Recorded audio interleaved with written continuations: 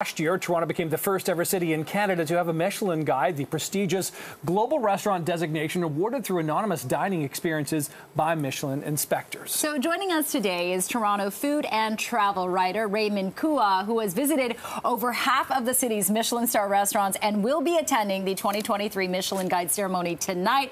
Raymond, thank you so much for joining us here today. Good to see you, Raymond. Oh, I'm sure many people envy what you do, being able to dine out and write food reviews, but also just get a chance to try everything the city has to offer. But what has been the impact of, the Michelin Guide coming to Toronto? Oh, it's been really an amazing impact on the culinary scene. It brings so much tourism, and the restaurants see such a flourish in diners as well. Although there's a negative impact sometimes where, because of the demand after the restaurants get into the guide, they need to raise prices as well. Oh. But overall, it's been amazing. People get to learn about these new restaurants they've never tried before. Even myself, I learned quite a bit of new restaurants I haven't tried before. Oh. Yeah, it must be fascinating to sort of see all the different styles and culinary creations that come up with here. But we've been talking about a couple of things this week, Raymond. One is the Michelin Guide, but also the Bib Gourmand designation for some restaurants in the city as well. Can you help us sort of understand or distinguish the difference there? Yeah, so the Bib Gourmand is more of it's not quite a star, but it's above the recommended. So the main purpose of the Bib Gourmand is you can get great dining, a 2-course dining plus a dessert or a wine for around $60.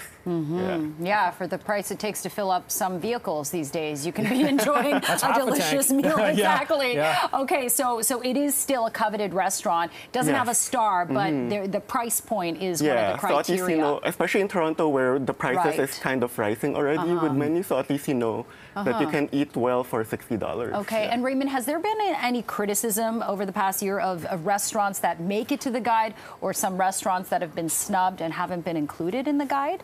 Honestly, there will always be controversy revolving the guide. I know when it first came out, all of us started discussing who made it, why, and stuff like that. I mean, personally, even myself, I have some agreements, disagreements. Everyone would have that. Yeah.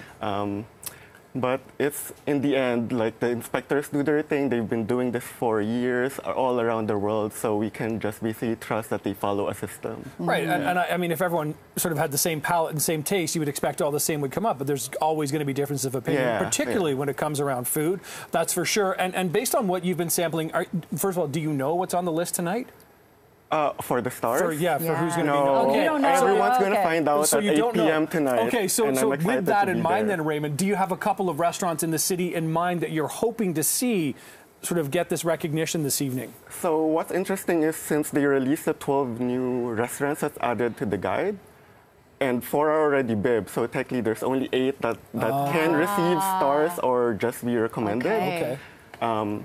Everything else from last year is also part to be considered. They may lose stars, they may gain stars. Wow, yeah, you have to keep the star, right? That's also... So from the 8 remaining, for my personal opinion, based on who Michelin normally gives stars, the one for me has the highest probability is Capo Sato, based on just who they normally give stars. I've never been there, so I don't know the experience. Capo Sato. Yeah. It's a Japanese restaurant? It's a Japanese tasting menu restaurant, and if you look at Michelin's usual starred restaurants, even in the city, it's mostly tasting menu restaurants. So that, for me, is the best contender right now for the Michelin star.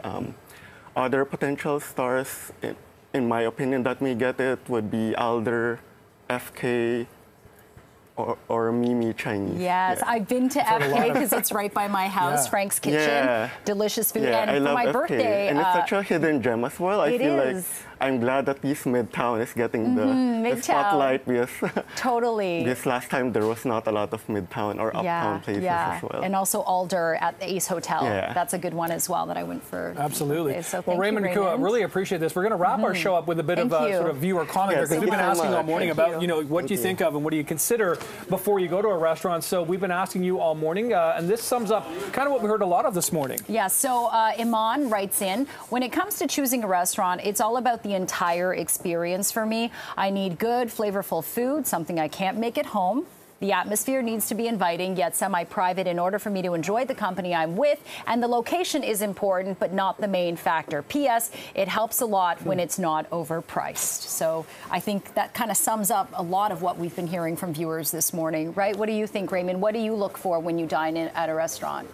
Yeah, it's very similar as well. Yeah. Usually for me, it's like, what can I try here that I can't try anywhere else? So it's really the uniqueness and the personality of the restaurant that needs to shine. Yeah, and service, is that, do Michelin, when they consider a restaurant, do they look at service as well, or not really? I feel like it's more about the food, right? Well, I feel like service starts to matter more once you get into the stars. For recommended and Bib, it's a little less. But consistency is very important to them. So because they do repeat visits in the restaurant, so it needs to always have a similar experience each time. We'll find out tonight, and you will be there as well. Raymond, thanks for joining us this morning on Breakfast. So much, do appreciate Raymond. it. Such a pleasure. Michelin Blue. Blue. Very good. Very appropriate. Okay. All right. And of course,